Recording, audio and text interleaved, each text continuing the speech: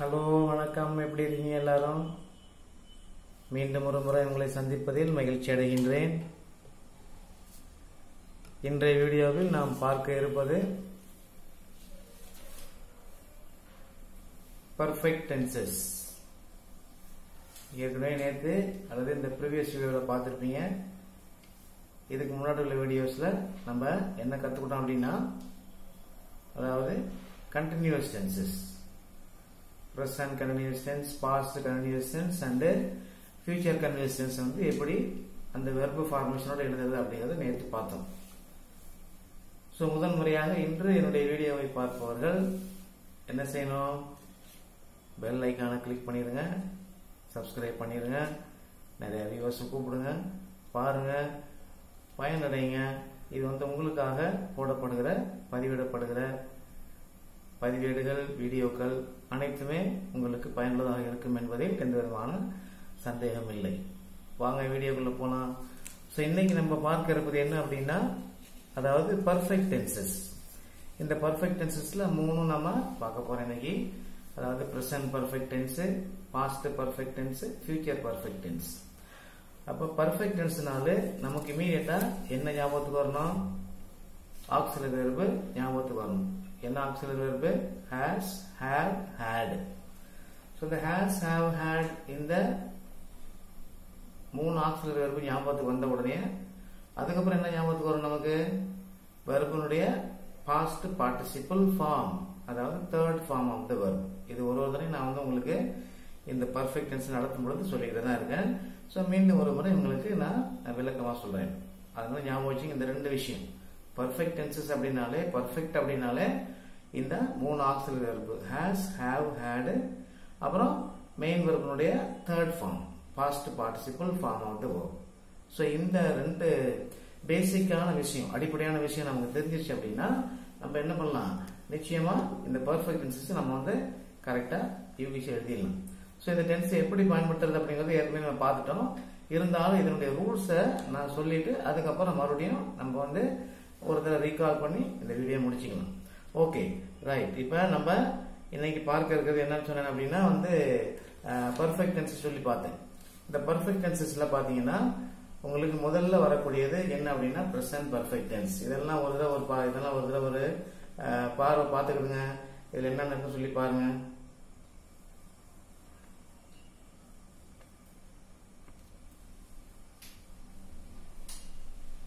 ஓகேவா? இப்ப நீங்க இதுல என்ன பாக்குறீங்க அப்படின்னா பிரசன்ட் பர்ஃபெக்ட் டென்ஸ் அப்படிங்கறத பாக்குறீங்க. இந்த பர்ஃபெக்ட் டென்ஸ்ல நான் ஏற்கனவே சொன்னது போல இந்த ஓரமா எழுதியிருக்கேன் பாருங்க. இந்த ஓரமா என்ன எழுதியிருக்கேன்? இதுக்கு நமக்கு தேவை have, has. புரியுதா? இந்த have, has தான் நமக்கு தேவை. இப்ப நான் வழக்கமா எழுதுறது போல அந்த I, we, he, she, it, you இந்த சப்ஜெக்ட் ப்ரொனவுன்ஸை வச்சு நான் வந்து சப்ஜெக்ட் எழுதியிருக்கேன். அப்ப வெர்பு என்ன பயன்படுத்திருக்கேன்? மெயின் வெர்பு அப்படின்னா sing அப்படிங்கிற வெர்பை பயன்படுத்தியிருக்கேன். இப்ப பர்ஃபெக்ட் டென்ஸை பொறுத்த வரைக்கும் அது வந்து சங் அப்படின்னு வரும். ஏன்னா சிங், sang, சங். ஓகேவா? சோ இந்த have, has போட்டதுக்கு அப்புறம் நம்ம எழுத போறது அப்படின்னா வெர்பினுடைய தேர்ட் ஃபார்ம். அப்ப இது ஒண்ணு have சங்கா இருக்கும், அப்படி இல்லைன்னா has சங்கா இருக்கும், டிபெண்டிங் அப்பான் த சப்ஜெக்ட். ஓகேவா? பாருங்க, இப்ப முதல்ல இருந்து பாருங்க. ஐக்கு நான் வந்து என்ன போட்டிருக்கேன் புரியுதுங்களா? இப்ப ஐக்கு வந்து என்ன சப்ஜெக்ட் போட்டிருக்கேன் நானு? ஐ வந்து I have sung a song. See, I have sung a song. அப்புறமா we have sung a song, you have sung a song. அது போட்டதுக்கு அப்புறம் என்ன வந்துருச்சு? தேர்ட் பர்சன் சிங்குலர் சப்ஜெக்டா வந்துருச்சு. ஒரு தேர்ட் பர்சன் சிங்குலர் சப்ஜெக்டா வர்றப்ப என்ன வரணும்? has வந்துடணும். He has sung a song, she has sung a song, it has sung a song.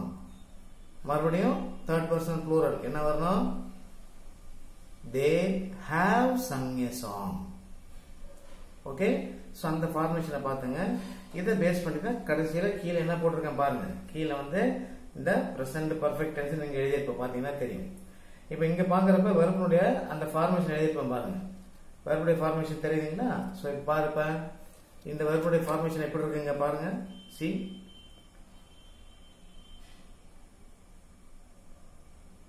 அப்ப என்ன வரணுங்க?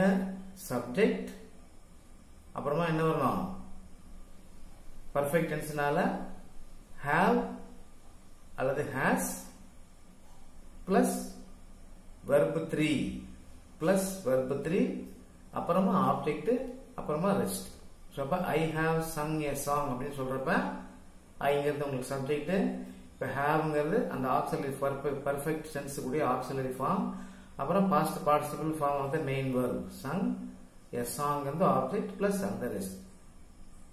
இப்ப I have sung a song just now present perfect tense பாருங்க. So இதுதான் வந்து உங்களுக்கு formation of the verb for the present perfect tense. பாத்தீங்கன்னா நல்லா பாருங்க.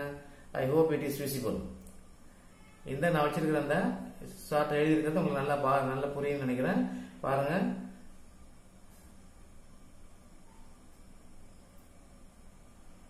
ஓகேவா? ரைட். சோ இது ஒரு வித்தியாசமான முறையா இருக்கு அப்படிங்கறத நான் வந்து பேனால அழகா எழுதி உங்களுக்காக இந்த மாதிரி பக்கத்துல வச்சு காமிச்சா இன்னும் உங்களுக்கு புரிதல் வந்து நல்லா தெரியும் அப்படிங்கிறதுக்காக இந்த மாதிரி பண்ணிட்டு இருக்காங்க. புரியுதுங்களா? ஓகே. சோ அப்ப நம்ம present perfect tense இவ்வளவுதான். இதுலதான் நம்ம present perfect tense பார்க்க போறோம். சோ இத நம்ம தெரிஞ்சுக்க வேண்டியது என்னது? has, have அப்படிங்கிற auxiliary verb, past participle form of the main verb, அப்புறம் depending upon the subject. நம்ம எழுதுகிற சப்ஜெக்ட் கிட்ட அந்த மாதிரி என்ன பண்றோம்? have அல்லது has போட்டு நம்ம வாக்கியத்தை நிறைவு பண்றோம். ஓகேவா? இந்த present perfect tense வந்து இப்ப நம்ம சொல்றது. இந்த present perfect tense எப்ப பயன்படுத்துவோம் நம்ம? ஞாபகம் இருக்கா? you remember? நம்ம அந்த this எப்ப இந்த சென்டென்ஸ் பயன்படுத்த போறோம், டென்ஸ் எப்ப பயன்படுத்துறோம் அப்படின்னு சொல்லி பேசிட்டு இருக்கும் பொழுது இந்த perfect tense வந்து எந்த சூழ்நிலையில பயன்படுத்தப்படுது அப்படிங்கறத நான் உங்களுக்கு சொன்னேன். ஞாபகம் இருக்குங்களா? ஞாபகப்படுத்தி பாருங்க எப்ப பயன்படுத்துறத. So this tense is used to describe an action that has happened just a few minutes ago. அதாவது கொஞ்ச நேரத்துக்கு முன்னாடி நடந்து முடிந்த ஒரு நிகழ்வை குறிப்பதற்கு பயன்படுத்தப்படக்கூடியதுதான் இந்த present perfect tense. அப்ப subject have அல்லது has, past participle form of the main verb, object and then the rest. ஓகேங்களா? சோ இதுல வேற ஒண்ணு நீங்க பாத்தது ஒண்ணு இல்ல. புரியுதுங்களா? அடுத்த டென்ஸ் போலாங்களா? அடுத்த டென்ஸ் இந்த சிம்பிள். அடுத்த டென்ஸ் என்னது? past perfect tense. இப்ப past perfect tense சொல்லும் பொழுது என்ன வரணும்? ஒரே ஒரு சேஞ்ச் தான் பண்ண போறோம். அந்த have has எடுத்துட்டு அந்த have has க்கு பதிலா had போட போறோம். அவ்வளவுதான். have has எடுத்துட்டு had போட போறோம். அப்ப நமக்கு எல்லாமே ஒரே மாதிரி தான். அந்த present perfect tense என்ன பண்ணமோ அதே தான் இதுக்கு வரும். பாருங்க ஒரு தடவை அந்த glance இத பாருங்க பார்க்கலாம் இப்போ. So this is past perfect tense. So past perfect tense அப்படி சொல்லும் பொழுது நான் அதே subject wise தான் அந்த sentence எழுதி இருக்கேன். பாருங்க நல்லா. Just go through it.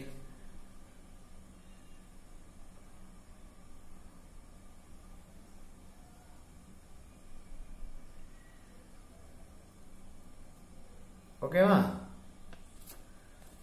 சரி. இப்ப இது நமக்கு had அப்படிங்கிற auxiliary verb தேவைப்படுது.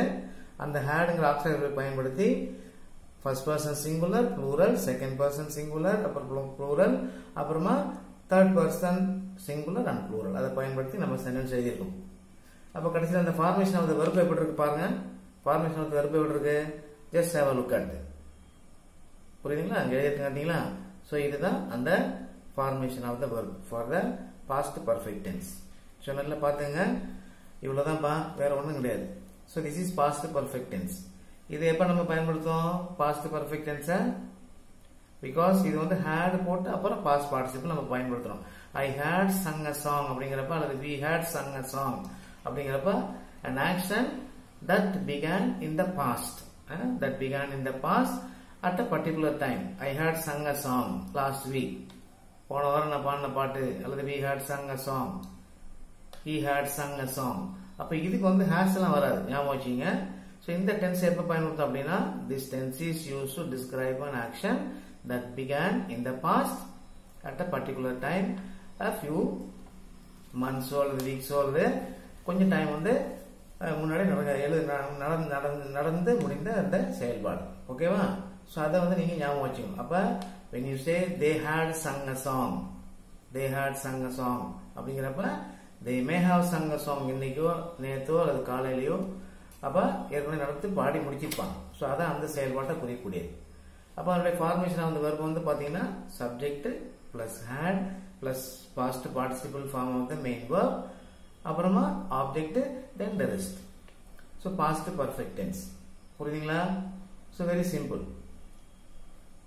இப்போ அடுத்து நம்ம எங்க போறோம் அப்படின்னா இதனுடைய past perfect tense உடைய continuous வந்து future continuous tense.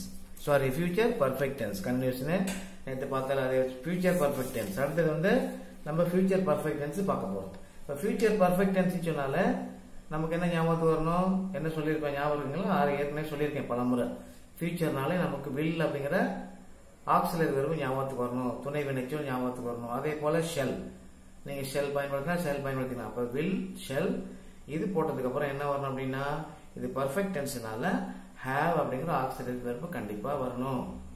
அதுக்கப்புறம் past participle form of the main verb, அப்புறமா ஆப்ஜெக்ட், அப்புறமா அந்த ரெஸ்ட். அப்ப என்ன வரும்? நான் சொல்லாம இந்த நான் எழுதிக்கிறத காமிக்காமலே உங்களுக்கு வந்து இப்ப அதனுடைய பதில் தெரியும். நான் எழுதிக்கிறத காமிக்காமலே உங்களுக்கு அந்த பதில் தெரியும். என்ன பதில் தெரியும்? I will have sung a song. We will have sung a song.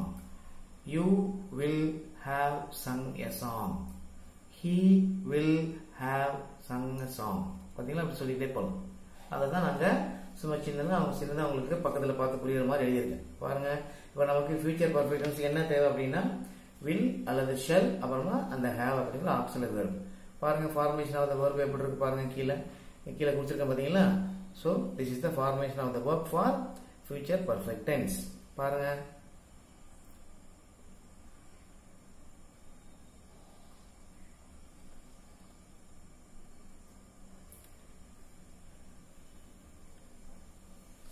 good.